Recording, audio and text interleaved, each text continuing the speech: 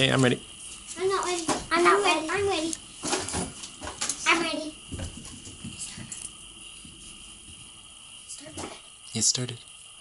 So, what this is here, I made basically markers with strings holding this basically on 2 strings, and there's another marker with a string. The strings at top have to be tight, and they weren't, so I was doing that. Spin your marker, Tessie spinning her marker over there, and this marker spins, and then when I, stop Tessie.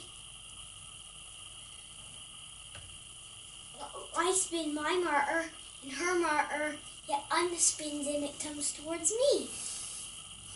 Isn't that neat? It is very neat. And we're just using tears to do it. You can also use pulleys, or at least on one side.